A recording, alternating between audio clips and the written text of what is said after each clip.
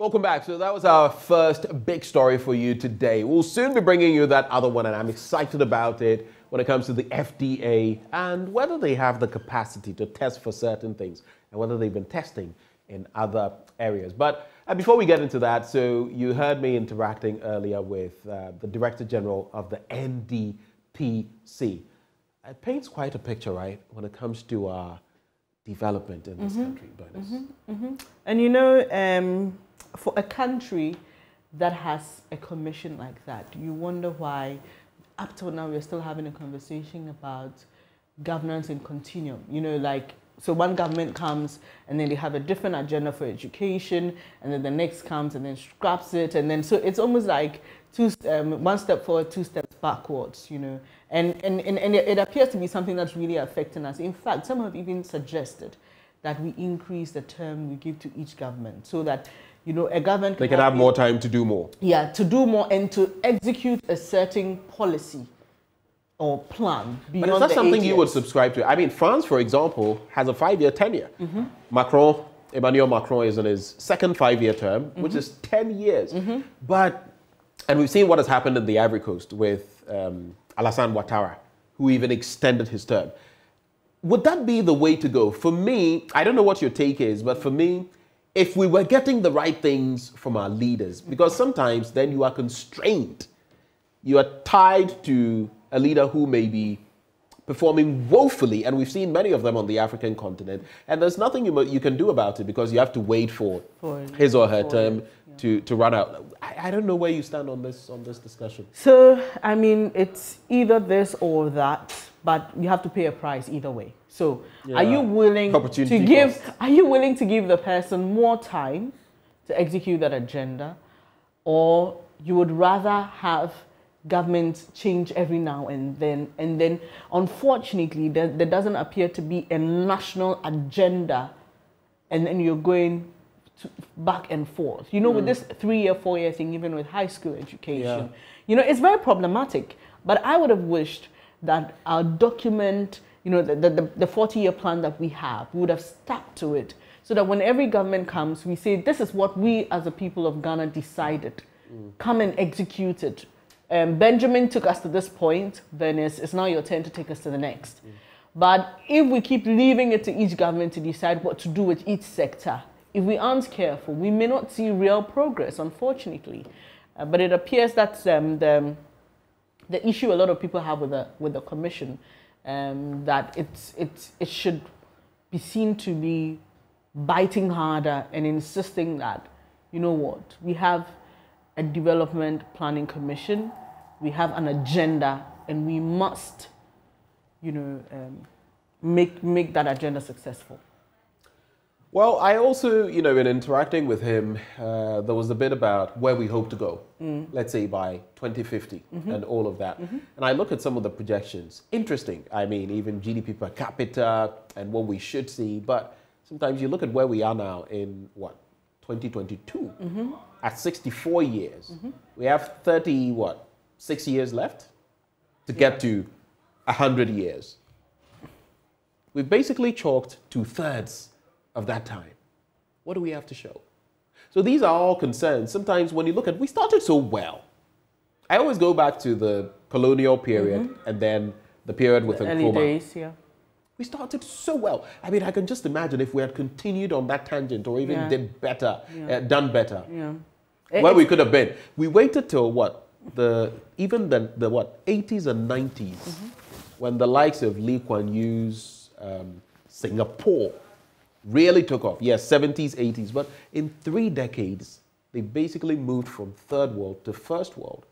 And our compatriots back then, the Malaysians and the other, what we call the Asian tigers now, look at them and look at us. Yeah, it all comes down to leadership for me, really, Benjamin. We have to be very frank about that. So I remember my auntie was telling me a story of how Ghana used to be when she was young, and the school bus would come at a certain time. And she wasn't in a private school, mind you. And the school bus would come at a certain time, and if you missed it, I mean, it was such a well-structured country. You know, there was, we even tried to reintroduce it, the town council, you know, where they come and they ensure that you've got things. what do we have now? I mean, some will think I'm exaggerating, but it appears to be total chaos. I mean, people build anyhow. There's no structure. There's no plan. Even when there's a plan, people have their way around it. So you look at the city and we are scattered. No refuse, even for those who have, you know, have subscribed to companies that will come and pick their rubbish. Right. It's not done. Like, it's not working. you know, yeah, and it's very frustrating, you know. And so you're sitting back and you're hearing all these stories of the Ghana before, what it used to be, you know. And then you wonder. We're supposed to be getting better with time. But it appears the past. We aren't. Is better. And even that brings to mind, you know, the whole thing about the school feeding program.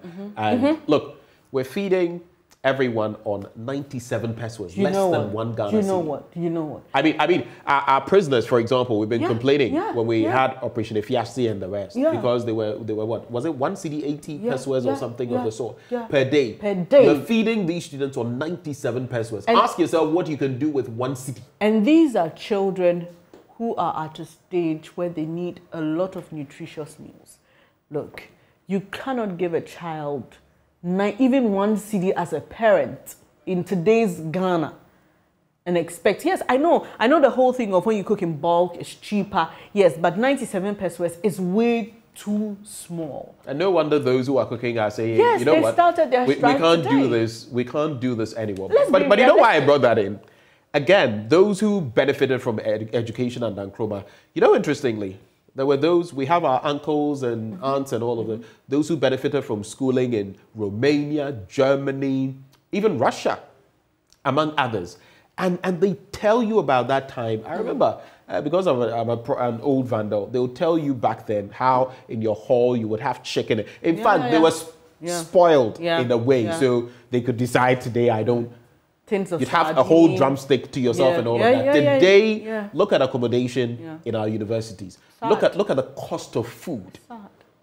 It's sad. And I don't know why it appears on every side. Look at power, for example. So we were relying on hydro. The population kept growing. And it was as if we just folded our arms and we were waiting for some miracle to happen before we realized we've been hit with all this demand, you know, underserved areas. And then it appears that we are panicking all over the place. It's the same with education.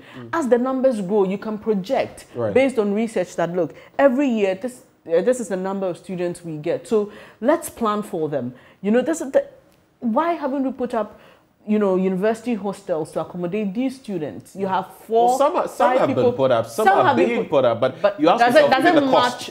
Exactly, and is it proportional to the numbers? And so you have all these private hostels who are ripping parents off. Look, it will shock you that a child in university today is paying more than a worker who is paying a year's rent, if you consider the amount they pay each term. Come to think of it. Yes, it's that bad.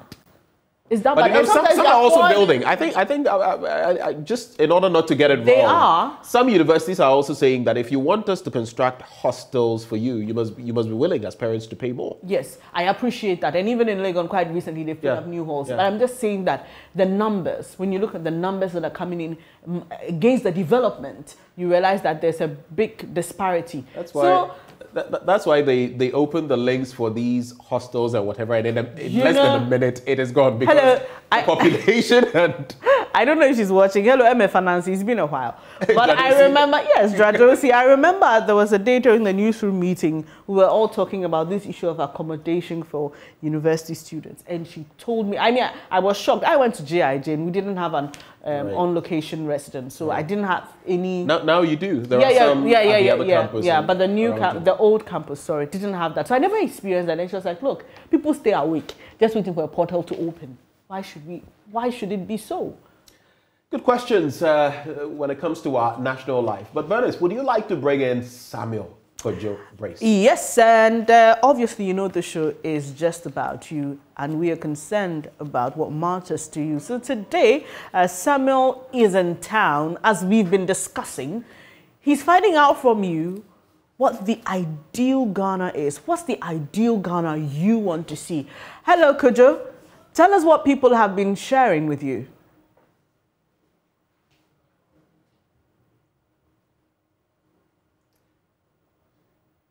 What is your ideal Ghana that you want to see?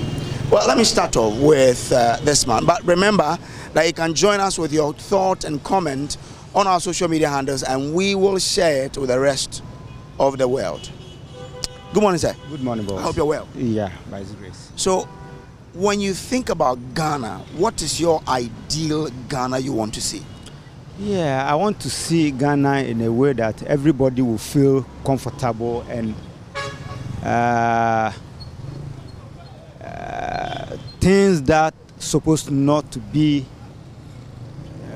should always be put aside, and then everybody will feel comfortable. For instance, like just recently rain.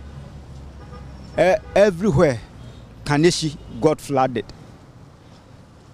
Construction work are no more the way we want to see the construction. Even they take a huge amount of money. We're supposed to see everything in a good shape, but it's not like that. Where I'm standing now, circle, they just constructed the place, but the gutters are small. So each time, every time that there is a rain, the whole place will get flooded.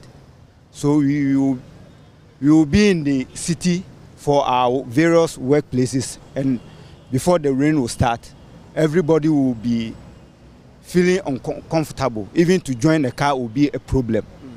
Tariff, everything is increasing. So I would like to see a Ghana that metro mass buses will be available. Railway sector will be available, so that we will come from our various homes and then to workplaces, and then it will be easier for everybody to move on, and then everything will be fine. That's what I want to see Ghana.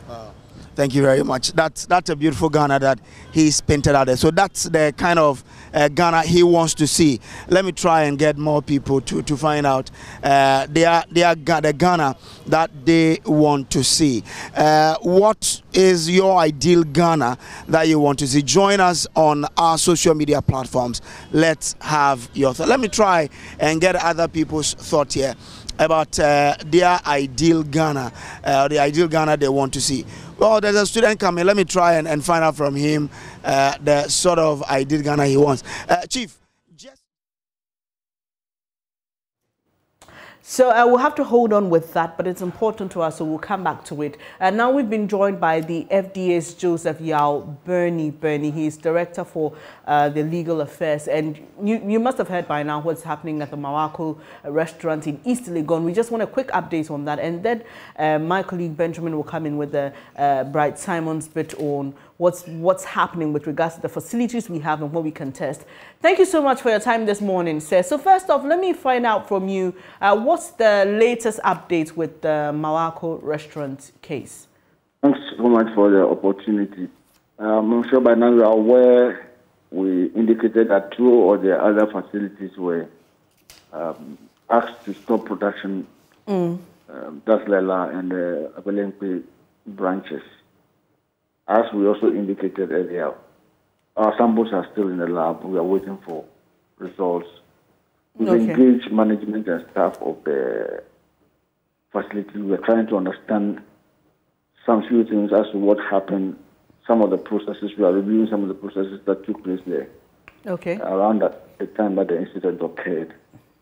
And we are putting all this together. As we also indicated, we've had interaction with some of the patients, both at the hospital. Some have come to our facility. Some have also called us on phone, and we are taking them through the necessary process required by this protocol for investigating a suspected food poisoning. So we are in the process of doing that. And Mr. Bernie, sorry, is it that for the other branches, the Agbelimpi and the other one you mentioned, did you also get reports, or is the case that they share the same ingredients, or why were they also shut? What happened was that no, we did not have any reports from there that anybody has also had any, but there are interactions between or among these 3 facilities. So there was a need to shut those 2 facilities down as well. So Mr. Bernie, I'll be moving to my colleague Benjamin, who'll be speaking to you about other issues, but just this one. People are concerned that the day the FDA went to sample the food or pick samples from the restaurant, it's a bit far off from the day the incident was reported. Can you give us any assurances that you will be even able to find anything per your investigations? For all food poisoning cases, it happens. You may go there, you may not even find the food at all because the food would have been consumed. There will be no samples to even take. So this is no strange incident as far as food poisoning investigations are concerned. Okay. But of course, we found ingredients there that have been used previously and that are still being used. Okay. And there are other things that we are looking at, and so okay. it will all guide us into arriving at a decision. For food poisoning cases, you will go there, you will not find anything at all. But the people who consumed the food, nobody left any samples, kept any that they shared with the FDA? No. Okay. Okay. Benjamin?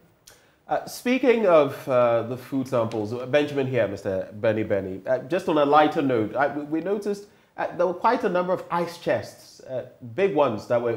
Was that what you used to collect the samples from Mawako? I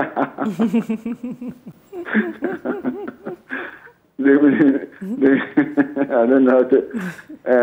Yes, they are part of what we use to collect the samples. I don't know.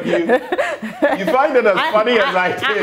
I'm sure, Mr. Benny, I'm sure you see the social media post about that. That's why you are laughing. There are those who say, why do you need such a big container to just pick food samples? But it wasn't even one. That's on the lighter side, though. Yeah, you don't know what to expect, so you go prepared. That's nice. That's a nice one. All right, let's get to some more serious stuff. So I just want to find out, as an FDA, so you did mention that you were ruling out the fact that these noodles were present in our country. Else. We are moving on. Are you moving to something else? Yes. Your press statement on the Indomie. The brand of noodles. But can you make this snappy for me? Okay, sure. Very, very, very snappy. I just want to find out from you. So, as an FDA, do you perform pesticide tests on processed cereals? Do you have that capacity? Let me just assure you that we've read the tweets from Mr. Bryce Simmons. We are responding to it. So we should expect a statement? Yes. Okay. The statement will come out very soon. I have it in my hands, but I cannot read it now. Okay. So you have a statement. Is that to say maybe today we'll hear from the FDA on the... Oh, yeah, that's a response. I have it with me, but I cannot read it to you now until it is signed and I will release. Can you at least share with us? I mean, it's a matter of concern. I know, I don't want you to get into anything in the statement, but I just want to find out, for our own safety, security, all of us, an aflatoxin lab, I mean, pesticides and all of that, is the FDA able to test for these? That is the essence of the release that is coming, so I cannot, and trust me, I will not go into that until we release. So hopefully when the release is out, we'll get those details. It will be out something distant from now. Okay, we'll be looking forward to it. Thank you so much for your time, Mr. Benny. He's Director for Legal and Corporate Affairs at the FDA, and he's been giving us a quick update on the Mawako incident. Right. And on the lighter note, he spoke about the size of that ice chest. I'm happy I got him laughing there. Yeah. I mean, because a lot of people were wondering. But Benjamin, I'm happy the FDA has seen this tweet and they're going to respond to it. We've got our fingers crossed. We don't know what's in that statement. It's a major concern for me. Exactly. Because I want to know, I mean, they are the gatekeepers. I want to know when I'm consuming these products, apart from running my own personal security checks, checking, has it expired, has it not expired, and all of that. Beyond that, I can't go into any further testing. So the FDA must protect me. And so if there are any concerns there, it would be interesting, now that he's mentioning maybe today we'll get that release, I would like to take a microscopic look at it and find out what they would have to say on the back of that. Definitely. But let's go back to that conversation. What is the ideal Ghana you want to see? And my colleague, Kojo Brace, is still out getting your thoughts.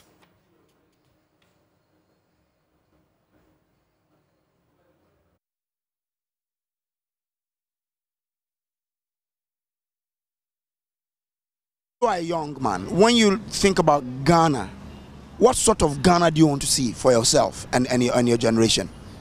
Oh, now everything is hard, but I want to see Ghana in next 5 years to come like great country, and yeah, to the worldwide to hear of Ghana that we are doing the most. Yeah. If you say you want to see Ghana a great country, what would you see to make you feel that Ghana is great? What and what? Yeah, I mean, what do you want to see change? You've seen roads, railway, clinics, hospitals.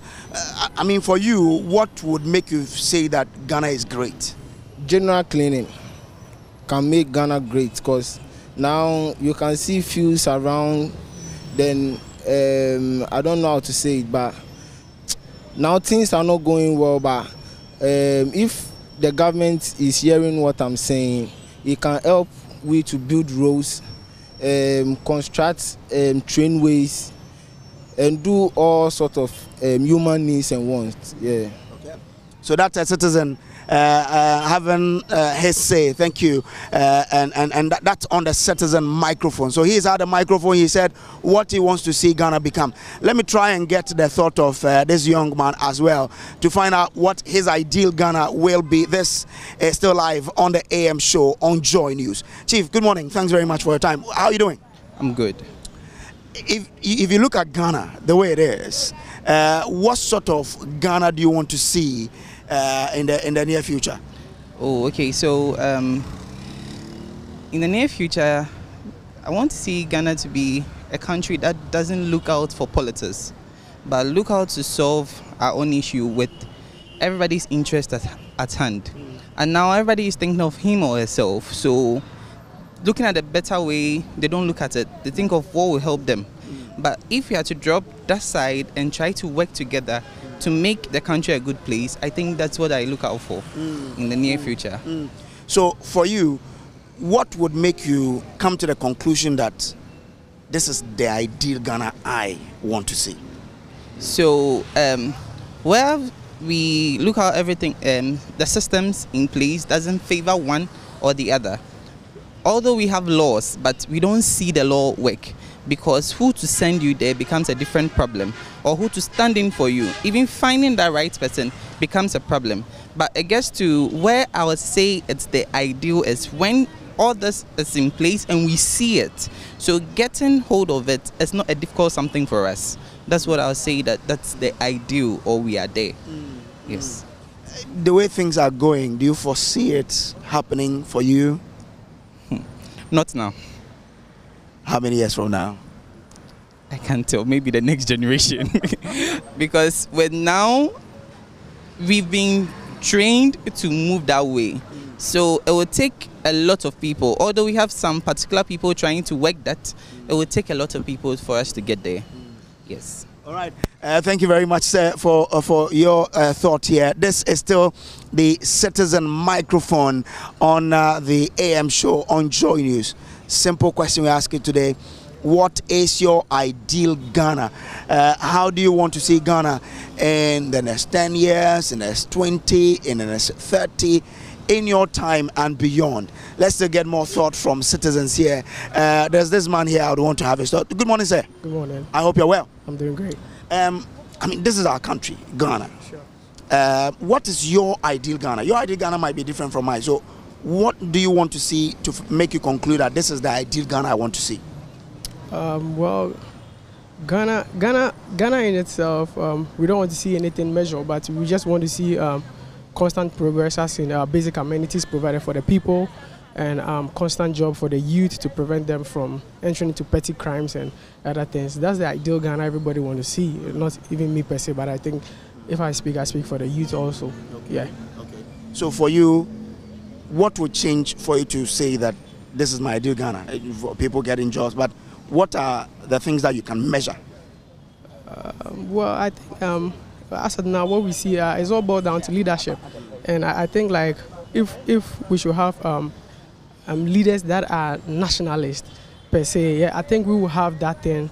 We will have that progress in a short time, because like we are having leadership crisis. Because if you see now everything going up, and like it's as if there's nobody in charge of the country, and that is worrying. So I think like if we have a nationalist leader, I think we are going to have that progress in no time. All right. Thank you, gentlemen. So here's how they say. Let's speak to this student here. Chief, how are you? I'm good.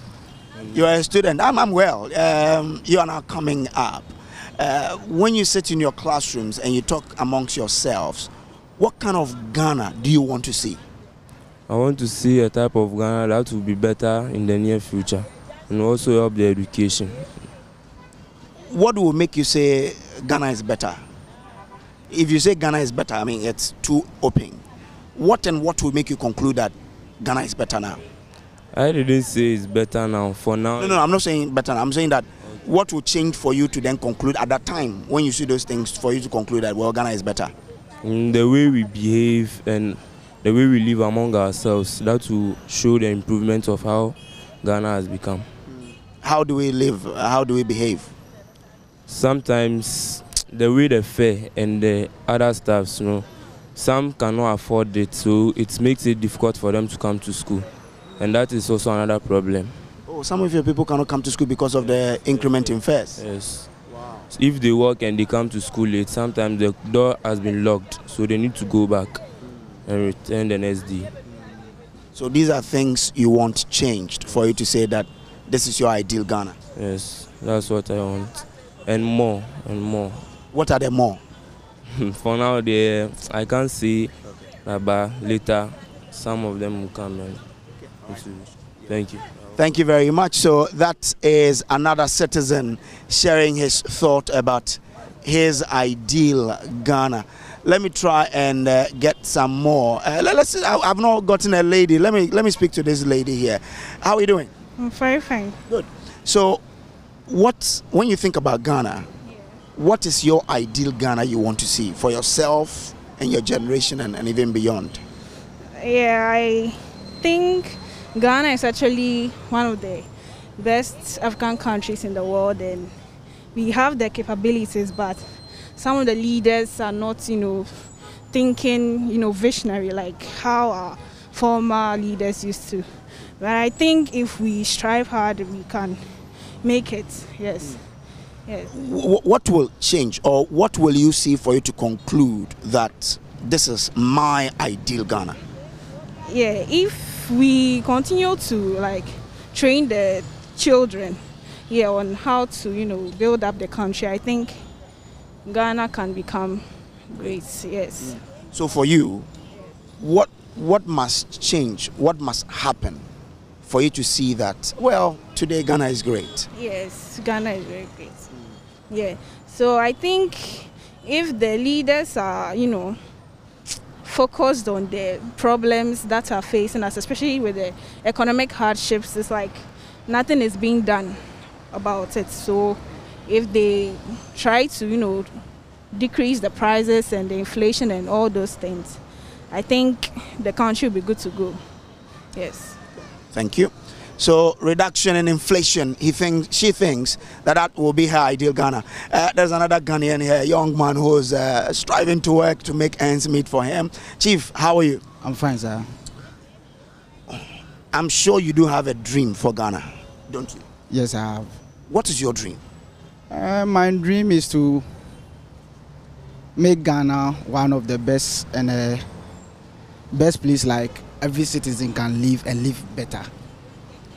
What do you think must change for you to conclude that, well, this is the sort of Ghana I dream of? A lot of things must change. Share them with us. The way we behave as Ghanaians and our leaders also accepting responsibilities are some of the things we have to do to make our country a better place to live. Interesting. So he thinks that, and you share a thought with other people. Other people also think behavior, the way we behave, and our leaders. Why is that a big deal? Yeah, so it's two ways. So the citizenry will accept responsibilities and change of behavior. And the leadership will also have to also accept responsibilities by changing the way they do things, because at times some of the decisions they take does not help us at all. So that is what I can also contribute. And what about the citizens? You mentioned them. Yeah, our behavior, we seems to do anything we want. The level of lawlessness and the level of indiscipline is too much. We take granted everything for granted. We do things the way we want to do them without thinking of the consequences that will come. All right, thank you for sharing that with us. So that says his. Let me try and get more thought here. Chivo, just a minute, sir.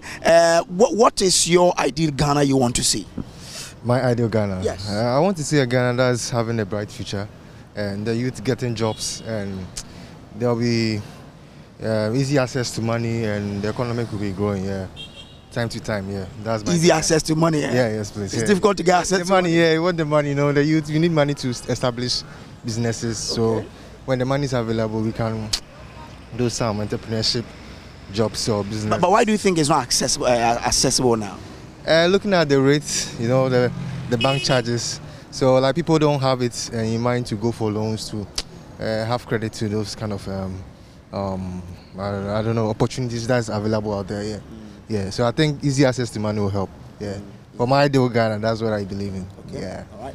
Thank you very much. So that's his ideal Ghana. We're still on the street of Accra getting your thought. This is on the Citizen Microphone here on the AM show on Joy News.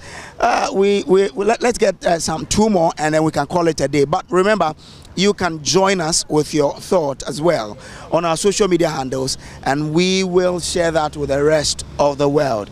What is your ideal Ghana? What do you want to see of Ghana for you to conclude that this is the dream Ghana I have been having? Chief, good morning, sir. How are you doing? I'm fine. Good. You're a young man like myself. What's your ideal Ghana? How do you want to see Ghana become in the future? Oh, for me, I want Ghana to become great in the near future. I'm just seeing what's going on, the rate of increasement of things, inflation and everything. I'm just praying that by God's grace, everything will be well and everything will go smooth for Ghana. Yes. So you think that when the price of goods and services come down, that is your ideal Ghana? Yeah. Not my ideal Ghana, but when everything is going smoothly and the life of everyone in this country is very good and everyone is living comfortable, that's my ideal Ghana for me. All right. Okay. Yes. Thank you. Let me try there's this gentleman here. Chief, how are you? I'm good. Tell me, what is the dream Ghana you've been dreaming about? Oh yeah, I've been dreaming to see Ghana better. The current stage of Ghana is very bad to say. Ghanaians, we should all repent, especially our politicians. They are gambling with us, they take us for granted. And you and I have given them the opportunity to do that. Because what is happening in the country, an NPP man is always supporting his government. An NDC man is always condemning the government in power, which is very bad. We all need to repent. The politicians have seen that we have no any other way. We will either defend them or we will criticize them. So they do things anyhow. They don't care. They don't care of the state of Ghana. They will just come out and lie. We really need leaders. In fact, Ghana, especially Africa, we are lacking leaders. That's why we have every resources in Africa, especially Ghana, but yet we are poor. Why? Because our leaders will come and talk plenty and wouldn't do anything. They will talk a lot, promise a lot, and wouldn't do anything. In fact, me per se, in fact, I am very sad. And Ghanaians, if we don't take our future into consideration, tomorrow our children, imagine the current stage of Ghana, what will happen in the next 30 years to come. By that time, you and I will be retired, and our children will take it. So what we are showing now, it is going to be brutal in future. So I just pray that the leaders would think and lead the country well. It doesn't matter the resources. What matters is good leadership. We've all seen what Dubai was and how Dubai is now. It's because of a leader, not the resources. Thank you so much. So, and then you spoke about the citizens as well. You said we also have a duty. Yes, we also have a duty. In fact, we are very lazy Ghanaians. We pretend that we are religious. Okay, every day, church, praying 24 hours and wouldn't work. You see that we are not responsible. Throwing rubbish around, throwing everything around.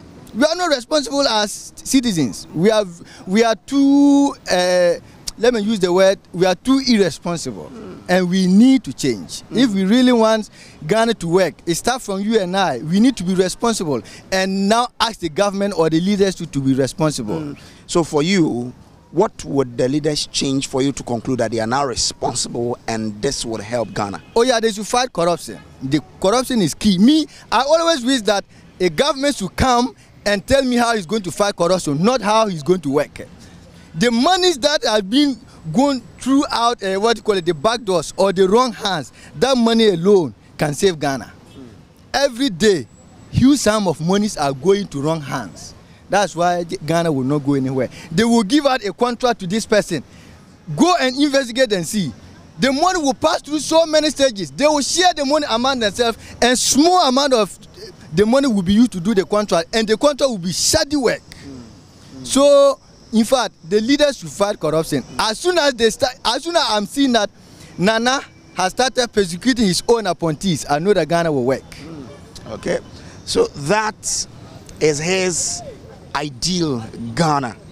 A Ghana where leadership is effective, Ghana where citizens are responsible for the things that happen around them. That is the Ghana he wants to see. What is the Ghana you want to see? We want to have your say, want to have your thought on our platforms so we can share that with the rest of our viewers. This has been the Citizen Microphone, coming to you live from the streets of Accra. I am Samuel Kojo Brace. Over to you those in the studio.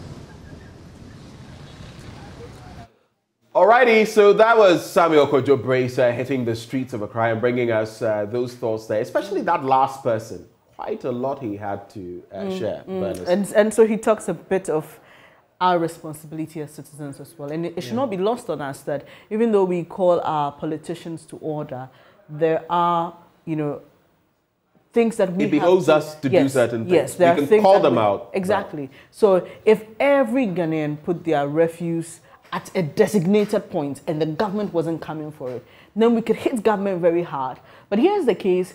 There are those who take it to the designated point, and then we don't have those who are supposed to collect it come for it on time. And there are those who also throw it in unapproved places. Which results in some of what we saw on Saturday, the flooding. Serious flooding. Serious flooding. And then there's also the bit where he talks about where he would feel okay if this president, for example, begins to prosecute people who have been found culpable of one thing or the other within his government. He thinks that people are too polarized. It's either blue or red. And our minds, we don't digest the issues just solely on the facts. We always want to see through a certain lens. And he thinks that won't help us. And then he asked a question which got me thinking. He said, considering the current state of affairs now, what will Ghana look like in 30 years? That's a good question. Something else he says, in line with all that we've been discussing, he says we should repent. And that is... But before you go, I know we put our question of the day there. Before you go, there's another interesting development. In fact, this is a breaking story that we're bringing you. It has to do with football. Yeah, we're breaking it, and we'll get back into the bit. But it has to do with Ashanti Gold, the football club. And guess what? They've been demoted to the 2nd division. This is reminiscent of what happened to Juventus years back. They've been demoted to the 2nd division on the back of match fixing. Match fixing. Yeah. And that is the penalty. So the FA has given this directive, and now we're going to see how, the cookie crumbles when it comes to Ashanti Gold. But that is quite a big blow. I mean, from... There are a couple of things that still is the word intrigue, maybe, about our football here. Match fixing is one of them. The second one has to do with the issue of referees? Juju. Oh, juju in football. Right. And I ask myself, at this stage where football has developed to, And someone asked the question. But people still believe in it. Has any African... And work with it. No, okay, it's a serious matter. I appreciate that. And look, my mom has told me stories before. My mom was a national Don't speak to athlete. the footballers. They will tell you that they are always, scared of this person doing that against them, depending on which position you're playing. My only problem is how we focus so much on that. Like I'm saying, I agree with you. My mom was a national athlete, and she shared her personal experience with me of how she got onto the court. She played volleyball for Ghana. She got onto the court and her leg swells up. She comes to sit down and she's fine. She goes again and she can't even, hit a ball. Inexplicably. So, so we know these things happen. But my point is why we are so fixated about it. When other people are developing stadia, state-of-the-art facilities to train people, and they are winning trophies. So where has our juju taking us?